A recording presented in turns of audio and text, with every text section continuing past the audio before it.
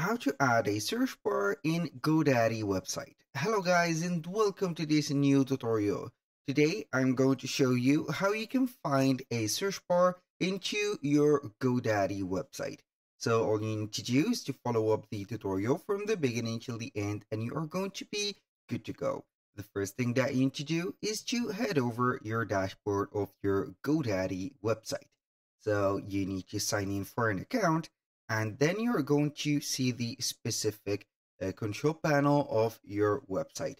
Once you are here, and this is our control panel, we're going to see at the right side of the screen our website, which is labeled published. So that is good for us. Now we are going to click on edit website. So here for the beginners, you're going to see right there at the header of the website on the preview right here, you're going to see some pages. We are going to see also more pages right there. Here we have a drop down page or a sub page or a sub menu. And at the right side, we have as you can see here, a search item or a search bar. We have a cart, and also we have an account or a login item or icon. So here, if you want to preview the website, you're going to click on preview, then you are going to click on the here on the search item. It will show up here a search bar automatically. So now how we can add that and how we can delete that. For the instance, it is impossible to delete it, and also it is not possible to add it because it is going to be a stock item onto your website.